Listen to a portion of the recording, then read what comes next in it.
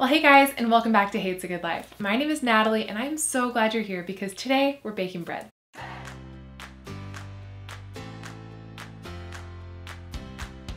Now, I decided I wanted to start baking our own bread about 2 or 3 months ago for about 3, maybe 4 main reasons. The first reason is that this is a total homesteading skill and one that I really want to hone in on. The second reason is that when you make something yourself, as with all things, when you make it yourself, you know exactly what's going in it. Now, I don't know about you, but I've been reading those labels on the bread in the store and I'm not so comfortable with all those ingredients, so I decided I would start to make our own bread when and where possible. And the last reason I started making bread is simply out of frugality. Bread can be pretty pricey, especially if you're buying the organic stuff, and I just don't want to pay that much money. So I decided to start baking bread. Now, what I have found out along this journey is that there's basically 3 classes of breads, at least from what I understand as a novice. There's your soda bread. That's like Irish soda bread, the stuff that you have on St. Patty's Day. It's loaded with sugar and candies and it's dense and moist and chewy and oh so good. It's made with baking soda, so you're like guaranteed to get a rise out of it. Next, in the middle of the complexity scale is baking bread with yeast. Now, I was really excited about this. I thought like, this is how you make bread. I was wrong. This is, again, not quite the real way to bake bread, but one step closer. Now, why isn't it the real way to bake bread? Because the yeast, that dry active yeast that you've seen in your mom's pantry or maybe that you use at home, it's made in a factory, it's man-made. And it's man-made to simplify the bread baking process. So I was all jazzed on making my own bread and using yeast, but it turns out that it's kind of a shortcut for the real deal. Over here on the more complex side of the scale is sourdough bread. That is made with using a starter. Now, a starter is something that you have cultivated. A starter is like this little bioactive thing that you can make in your own kitchen, and that's actually what we tried to make. We failed on our first starter, but we're gonna try again. We tried to make it here and it's kind of hard to get it started, like hard to get the starter started. It's like a little animal. It contracts and expands and contracts and expands for about 10 days from the beginning of starting it. It takes about 10 days to grow into like this living creature.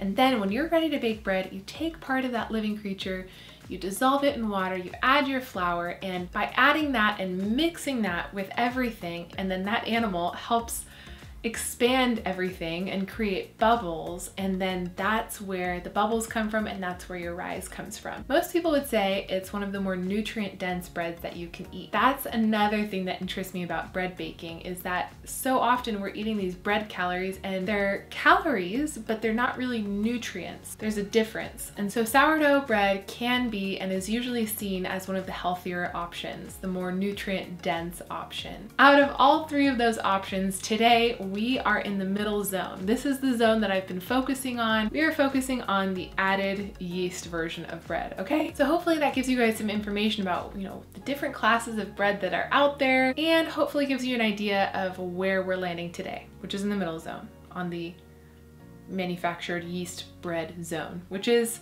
in my opinion, still better than store-bought because you know exactly what's going in it. And this recipe only has 5 ingredients. Yay, we like that. I like simple ingredients. So without further ado, it is time to get cracking on this bread. I'm making this bread tonight for my family because we're getting together for a little trip conversation. We could be going to Canada in June near the Anne of Green Gables zone. I think it's Nova Scotia, I think. So anyway, hopefully getting more details on that. But if you guys know anything about that or have recommendations, please let me know. I would love to hear from you in the comments below. Let us know what we should go do while we're out there. All right, let's get started on this bread. All right, so I've got about 2 cups in my teapot. I'm gonna heat it up on the stove to about 100 degrees. And when that is at 100 degrees, and 100 degrees is the key word here, don't go over, don't go under. You really want it around 100 degrees because that is what the yeast likes, okay? Take it from me, I learned. Okay, so just by the look and feel of it, I actually already overheated this. So we're gonna pour it out into our Pyrex container and take its temperature and see where we fall. Woo, oh my goodness. Over 140 degrees, holy shnikes. We've gotta cool that down. Okay.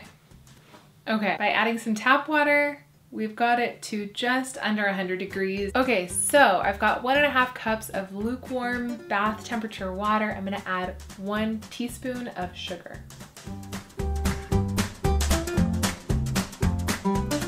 All right, my sugar has dissolved in the water and I'm just going to gently pour my yeast into the water. Some has fallen, some has stayed to the top. I found that by allowing some to stay at the top and some to kind of sink down to the bottom, that's where I get my best result.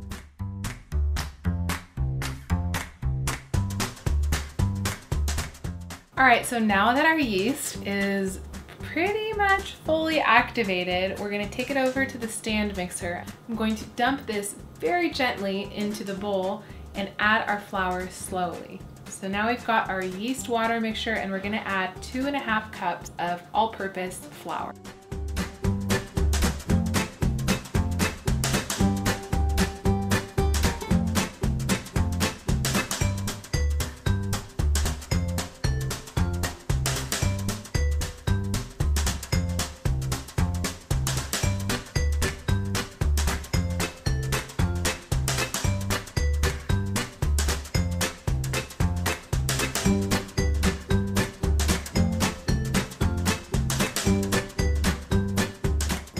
And now for the fun part. We are going to gently tip this out.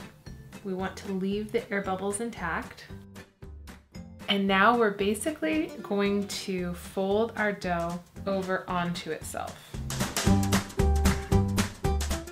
Then I'm just gonna go like this. This is another way you can kind of make a round dough. Just kind of tuck the seams in onto themselves, and this is gonna help kind of close up those seams and just make a really nice dough ball. I'm gonna flour this same bowl up. I'm gonna flour my dough a little bit.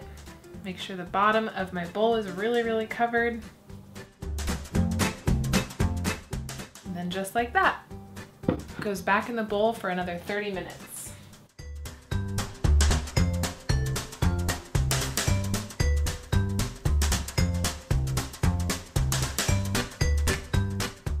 Look at that bread, you guys. All right, so we are ready to put this in our pan. Okay, so I'm just gonna dump this out and we're going to leave it seam side up and place it into our Dutch oven.